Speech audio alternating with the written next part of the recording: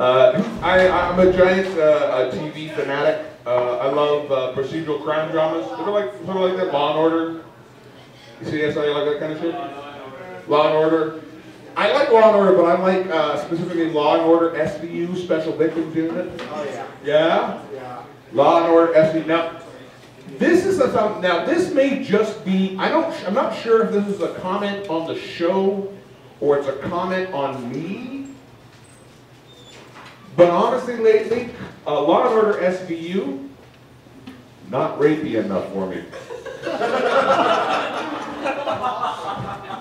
There was a point where you could turn on that show and you're going, that is some sick, fucked up shit. There's like 4-year-olds and fucking prostitution ring, and they're all getting like fucking anal blowjobs from midgets. And now I turn it on and it's like, fuck, somebody got raped. Whatever. I can see that on regular Law and Order.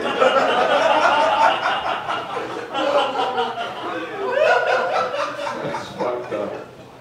I like CSI too. I like CSI, but I want to do like the procedural crime drama. I want to do like porn version of it, like a procedural porn drama. Like CSI, cum stain investigators, or cock smoking instigators, like cock slapping instigators. Like, come over here, bam! I did that first.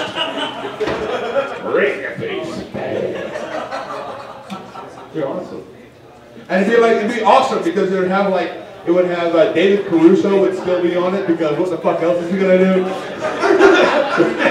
And David Caruso would walk in and be like, he'd always like the opening of CSI Miami where he always says some weird shit and be like, he'd walk in and be like a bestiality scene going on. He'd go, time to like giving the dog the bone. Oh yeah!